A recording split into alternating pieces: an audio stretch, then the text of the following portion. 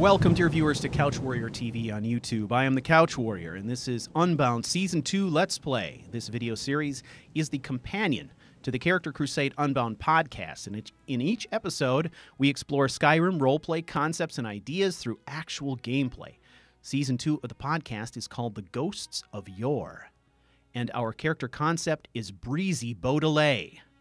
She is a student of the Order of the Divine Scribe.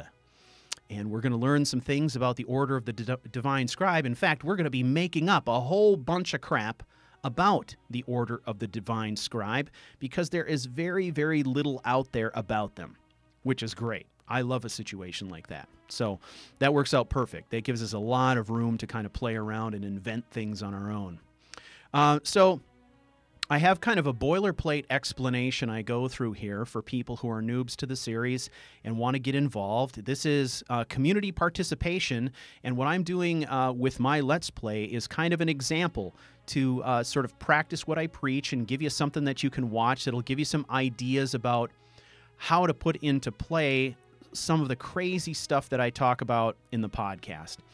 And I think this is critical on this one because there's already been a fair amount of confusion about what the actual homework is for Unbound 2.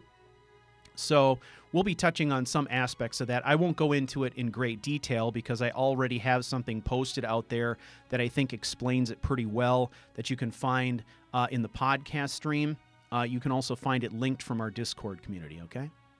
All right, so for those of you who are new to the series, Character Crusade Unbound Skyrim Roleplay Workshop is a bi-weekly podcast focused on community roleplay. Our objective is to think outside the box and create the best possible play experiences through challenges, discussions, mods, and community interaction. Every season, we issue a challenge, the community creates characters, and then we all play together. Each podcast, we recap the challenges, discuss the things we have learned, and answer listener questions. To keep the conversation relevant and inspiring, we assign roleplay homework, and sometimes, depending on the challenge, we do level caps. Now, in Season 1, we did level caps. In Season 2, we are not doing level caps, so no worries, all right? If you're concerned about level caps, do not sweat it. There are no level caps. Play as much as you want to play because this season of Unbound is all about narrative. It has nothing to do with game mechanics. The narrative we're going to present you with, you are going to incorporate into your story. And that can happen regardless of what type of character you're playing at what level, all right? So the idea is we all kind of work together in the community through the podcast, answering questions, helping each other out to try and stay on track, and then we all share our amazing stories at the end of the season. If you didn't know, this last Monday, we just had our finale for Season 1. Joe is working like a madman trying to get that produced. We were hoping to get it out today, but it's going to come out over the weekend. That in large part has to do with a significant change in our recording process where we're recording all of our voices on separate tracks now instead of one track. So he's got literally twice as many tracks to deal with as he did before, and so he's working on that. And so far the recording sounds really great. He's just got lots of material to get through. So we are fully expecting that will be published this weekend. So for those of you who missed the finale, you'll be able to hear that later on this weekend in the podcast stream. And once I have the recording in hand, I'll probably make a video of it, as we always do, and put it up on Couch Warrior TV. So if you'd rather take it in via YouTube, you can do that, or you can check it out in the podcast stream. All right. So that gets us into the meat of it. So this, as I said, this season is all about narrative. Hang on a second. All right. Sorry about that. I'm dealing with like perpetual chronic congestion. Always the congestion. I don't know what it is. So our character for this season is Bodilette. Bodilette. She is starting at level 1, as I said. She is Breton, all right, and we've got a little bit of a background story here for her. She comes from a family of middle upper class means, and Breezy is the only girl in a family of 5 children. And as a result of that, There have been many attempts over the years by her brothers and her parents to try to protect her, to try to coddle her, but she has resisted that constantly. And she, as a result of that, she has become an individual who is sort of known in her community for being rebellious, just for the sake of being rebellious. She is constantly railing against authority because she feels, she has this deep-seated feeling that if she allows herself to be stalled, if she stops moving forward, someone's going to tie her down and she's not going to fulfill her destiny. So we've kind of got this character who is in her late teens, early 20s. She is kind of going on to school. She's had several suitors who have come into her life, people that she just was not interested in, and she's driven them all away, either through just bluntness or through somewhat savage pranks. She is kind of a prankster, that kind of thing, doing things to make these young men look bad, and as a result, getting out of these fixes she finds herself in. At some point, the parents finally decide, okay, we just can't control Breezy. We just need to let her do whatever it is she's going to do. And so they agree to send her off to a school, to the school of her choice. And the school of her choice is a place called the Order of the Divine Scribe. And it is equivalent to, say, imagine sort of a religious college, a four-year college that is started by monks but offers kind of, you know, your eventually transforms into something that offers kind of a standard liberal arts type of education, right? We have a lot of colleges like that here in Minnesota that at their roots are religious institutions but have transformed into just private colleges, learning institutions where people don't have to be of a particular denomination in order to attend them. And so the Order of the Divine Scribe, there's very little known about it, and it does appear in lore, and you can find it on UESP. The monks who are part of that order initially, or the people who are part of that order, worshipped Xarxes. And if you're not familiar with Xarxes, Xarxes is the divine scribe. He was considered to be sort of the right-hand person and scribe for Auriel. So it is technically a god that is kind of has been in the past anyway, part of the elven pantheon. But one of the things that we do know about the Bretons is that the elven pantheon has been incorporated into the Bretons' pantheon in many ways. There are some subtle differences, but the Order of the Divine Scribe is really all based on this kind of worship of Xarxes and all of the trappings that go with that. She goes off to this school, and the reason that she chose this school is she expected that something like the Order of the Divine Scribe, she was going to have access to a lot of information. And what she is looking for is she's looking for information that will tell her more about how she can use her innate gifts. She has some gifts already that have to do with elemental magic, particularly anything having to do with kind of storm magic, specifically wind magic and lightning kind of storm-related magic. And we're going to be talking about this in a lot of detail throughout this Let's Play as we're selecting spells that are going to go into Breezy's toolbox. We'll be looking for things across all of the different schools of magic that actually fit. So in essence, what we're going to be doing with Breezy is we're going to be making our own, kind of our I guess, our own domain of magic. And it is going to include spells probably across most of the spell trees. So, but we're going to be very much cherry-picking the things that we think we can use and that we think we can kind of build some story around to say that, yes, this could be a storm-based power, kind of makes sense. And I think of her powers being more really focused on wind. So I don't want to get too much into the cold magic, even though you could make a case for certain spells having blizzard effects and stuff like that. And we may look at some of that stuff as we go into higher levels. But to start with, she's going to be very focused on wind magic, and then there's going to be kind of a smattering of things in there that have to do with shock and lightning. Now, in addition to that, we've got some spells that we'll be paying attention to in restoration for sure, and then also in alteration. So, and I've already got some ideas about how we might use those.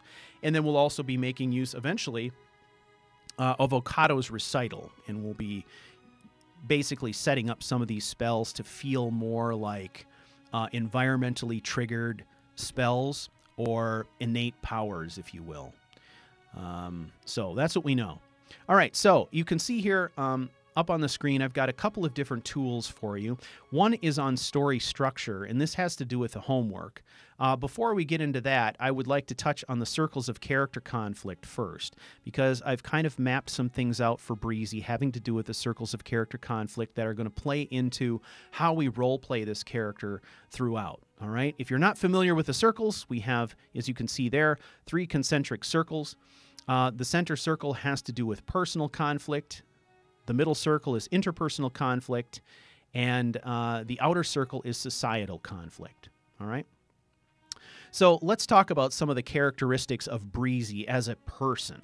The trick here, I think, is always to have a good idea what's going on in the center circle. Okay, so we're going to talk about the center circle. And then, like a pebble in a pond, we start from the center circle, and the character's influence spreads outward, and we get some of the logical effects of a character's personality at each of the other rings. So we'll kind of discuss it from the center outward. All right?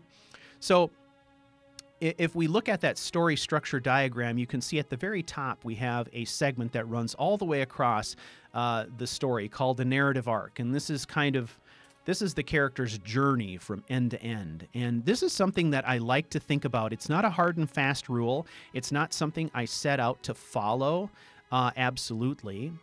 If something happens in game that steers us away from it, that's cool. But I like to start with some idea of what the narrative arc is. And this makes sense because from the very start, you kind of need to know at the character's core who they are. And what this journey really is, the narrative arc, is what are they going from to?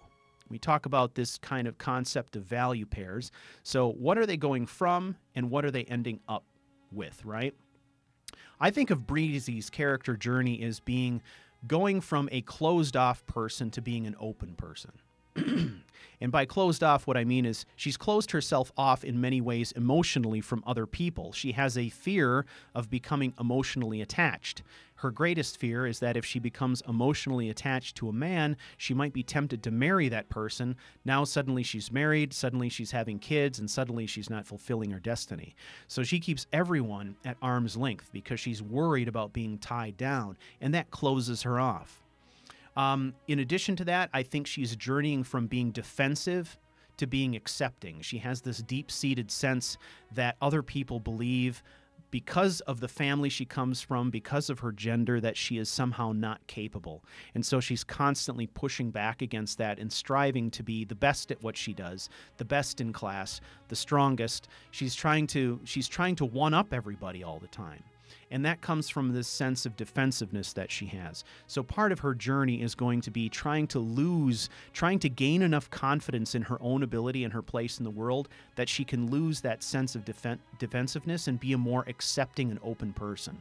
And then the last part of that is her journey to go from being misunderstood to being truly understood by those people who know her and love her. And these things directly relate to these circles that I'm talking about. So at the core, we're saying that her personal conflict is this deep-seated fear she has of commitment, okay?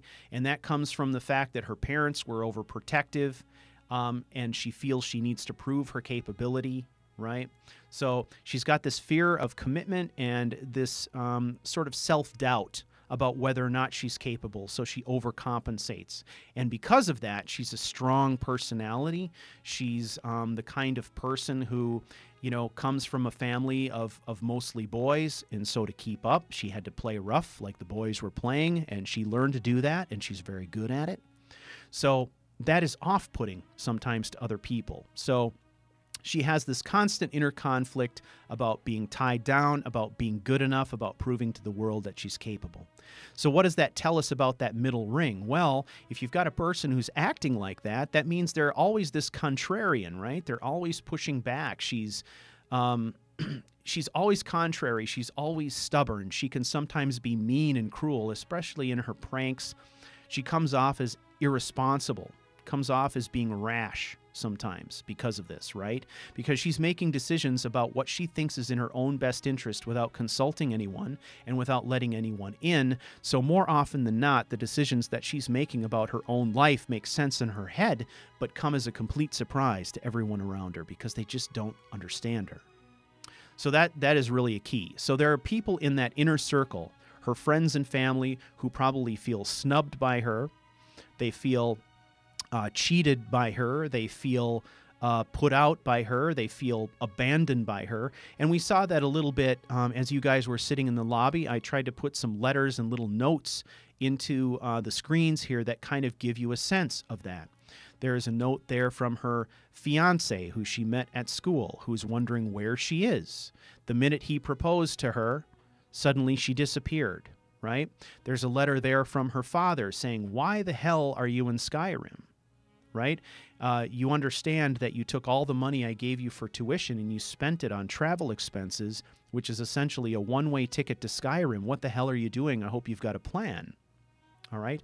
And we're going to see more of that during the break. I've got a special slide I'll put up when we go to intermission that also has an additional note on it from a friend of hers.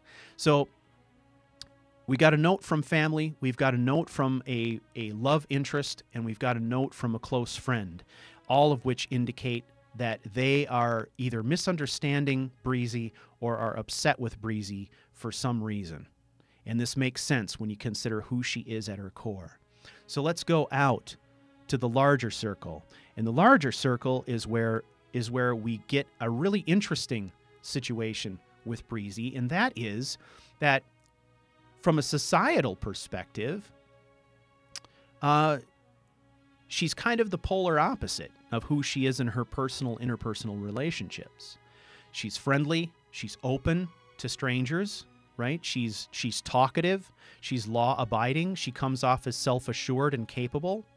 It's only to people who know her and love her and have known her all her life, who treat her differently than a stranger would, that she pushes back. You know that saying, right? You always hurt the ones you love.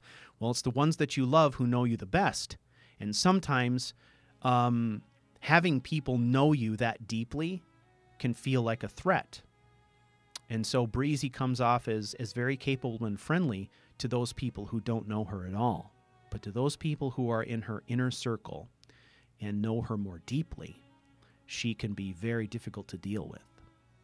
So that is the character that we've got kind of going psychologically, all right? So that brings us to the point, where does the story start? Well, here's the deal. She goes off to school. The Order of the Divine Scribe. She spends maybe a year there. While she's there, she becomes friends with a young man named Narander, and they pal around, they have lots of fun, they learn stuff together, they study together, and pretty soon it turns into something more than just a friendship. And that seems fine with Breezy, but then there comes a point where he actually scrapes together the money to buy a ring. He presents that to her. She comes off as excited, but immediately the following day, she enrolls in an exchange program with the Mage College in Winterhold, and she leaves without telling anyone, including her quote-unquote boyfriend or fiancé-to-be. And she just vanishes because left alone in her room at night, she starts thinking about all the things that could go wrong, starts thinking about the idea of being tied down and not fulfilling this quote-unquote destiny she thinks she has. And suddenly she packs it all in, and she takes all the money that was reserved for her tuition for the following year, and she spends it on travel expenses to get to Skyrim. So we have a situation where she makes it into the program, she manages to make it to the Mage College in Skyrim, but she has no money whatsoever if she would want to return. And she does this without telling anyone she's going to do it.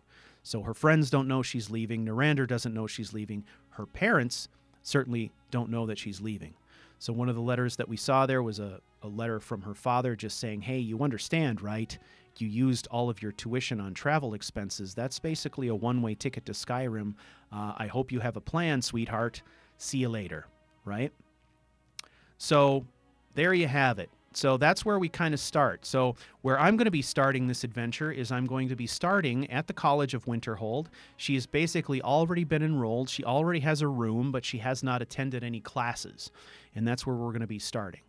So as you can guess, the Mage College quest line is going to be a pretty significant one here, but we're going to be folding some other things in, and there are some special circumstances. The fact that she's not a full-fledged student of the Mage College, she's essentially the equivalent of an exchange student. There could be some sort of social and bureaucratic problems that she might have in the college because she's not formally an accepted Mage College student. That sets her apart from the rest of the students. All right. So that is our starting point. Let's talk a little bit about what we're going to focus on for this character. Because we're talking about elemental magic, I am going to be using Apocalypse spell package. I am going to be using elemental destruction magic. I have the patch for those, as was mentioned earlier in the comments. Okay. I am also going to be using the full Ordinator set of perks and a lot of stuff there. We're probably going to be starting at, say, Adept difficulty, and we'll kind of see how it goes. All right. I don't know quite yet how deadly some of these spells are. And Breezy is a little bit unusual in that she is not going to be focused as heavily as other mages on the idea of wearing robes. She will be a light armor wearing character. So there are going to be some differences there. She will use tools as well, like stabs and scrolls. I have introduced some additional mods into the game that will allow me to do things like she'll be able to write her own scrolls. She'll be able to take spells that she finds in scrolls and write them into spell books and then learn them as spells. So there are a number of different things. I think I've got right now 122 mods in the lineup, and we will be expanding that as we go. There are a few things I've got my eye on that I know we're going to use, but we'll incorporate those when we need them. So we're going to be looking at definitely alteration and destruction primarily. There's going to be a fair amount of use of restoration, and then there will be occasional use of conjuration, possibly. I don't see a lot of use for Breezy when it comes to illusion magic, not yet. But if something presents itself in game, if she's intrigued by it, who knows? We may do something there. But her investments in terms of perks are going to be primarily in destruction, alteration, enchanting, and light armor. Now, she's not going to be a weapon-wielding character. She is going to be using magic as her primary weapon. But one of the things that I thought was interesting and that I'm toying around with here is the idea that Breezy is able to use her innate powers around wind magic to basically move faster than the other people around her, almost as though she perpetually has the wind at her back. And this has worked out really interesting because there's a couple of different things. One of the things that I got my hands on right away was a ring that basically speeds up her movement rate. But in addition to that, also a restoration spell called Mystic Wind, which will recharge her magicka when she's sprinting. It'll recharge her magicka much faster, which is kind of a cool thing. So, and there's a couple other things going on. We've got Andromeda standing stones in play here, and I believe that I'm using the powers associated with the Apprentice Stone, which means that her novice level spells, she does not lose any magicka whatsoever. She can basically use novice level spells indefinitely. However, that mod will randomly determine whether or not those spells do 50% more damage or 50% less. So while she will not be strapped for magicka when she's using novice level spells, there's a chance that they may be doing a lot less damage than what she would normally be able to do if she wasn't using that stone. So that'll be kind of interesting. It adds an element of kind of wildness and unpredictability to the way her magic works, which I think is a great reflection of her early stages of learning. So that's kind of the direction that we're going. So primarily, she's going to be focused on this wind-related magic, and the thing that I like about going the light armor route is the light armor route has many, many perks in that tree that will benefit us when it comes to movement, right? So we get bonuses when we're moving in combat, and when we combine that with her wind-related magic and some of these other things that she'll be using that play off this idea of movement, what we're going to have, I think, is a character who's going to be very quick and very mobile and so forth, but maybe very vulnerable in certain situations where she gets overwhelmed or when she's in closed spaces. And that brings me to another point. So what are some of our game rules? When I talk about game rules, I'm thinking about, are there things in the game that we're going to capitalize on that help us understand the character a bit more? What are those play rules like? I don't have many right now, and we're going to be forming some, I think, as we go and as she gets exposure to things. As far as just the character in general, it made sense to me that she would be apprehensive about enclosed spaces. For someone who is all about harnessing the wind and using it to her advantage and is all about movement, I think being in enclosed spaces could be a bit difficult for her. I'm not saying that it rises to the level of a phobia, but I think it will be, she would much rather be camping outside than staying in a small place. All right? She is a bit of a tomboy and kind of a crude person in some ways. She doesn't bother herself a lot of times with niceties, with etiquette. Now, in certain situations, she will, but most of the time, she doesn't worry about that. So she likes drinking cheap wine, and she likes red meat, and she likes, big, heavy meals and stuff like that. She likes to sit quietly and study her books.